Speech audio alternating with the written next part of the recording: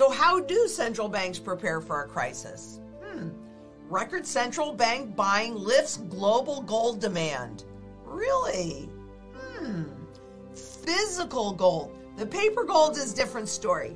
Physical gold demand excluding OTC. So that's the spot market. So all the physical demand in the third quarter of 2022 was up 28% year on year and was bolstered by consumers and central banks. So this goes all the way back to 1971, right? And goes through 2021. Well, what's it look like now? There's 1971. There's 2005, which was actually the bottom of the selling to manipulate the price. But ever since 2010, they've been net buyers. Look at what's happened through 2021. Let's see where we're at in 2022. Central banks bought almost 400 tons of gold in the Q3, which is that light lavender that you see on the screen. And guess what? My goodness, there's 2010 when we went net positive purchases. There's 2018 when the system was starting to fall apart in earnest again. And here's 2022.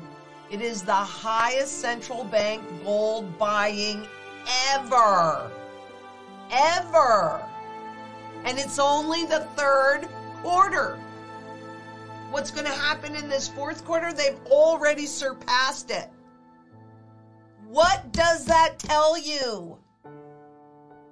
Who knows more about how they are destroying the entire world than the central banks? This is what they're doing to protect themselves. But with the digital gold, which you look at the spot market and go, well, sure, Wall Street's telling me, oh, gold is doing nothing or gold is going down or blah, blah, blah. Digital gold investment was down 47% year on year as ETF investors with significant outflows. These movements alongside weakness in OTC, so that's derivatives, that's over-the-counter demand, and negative sentiment in futures markets hampered gold's price performance, contributing to an 8% quarter-on-quarter drop in the price during Q3 2022.